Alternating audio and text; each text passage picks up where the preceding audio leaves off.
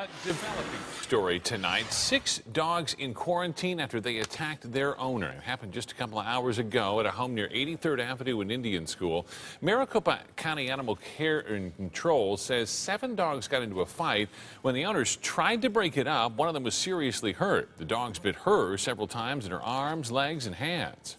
The neighbors came to get me and told me if I could take them to the emergency room, and I said, why? And told me a dog attack, and they were calling for me, so I went running. Regardless of whether it's 2 dogs or 7 dogs, if they're fighting with each other, you should never try to get in and break it up yourself. That woman is expected to be okay. The family did surrender the pit bull to animal control.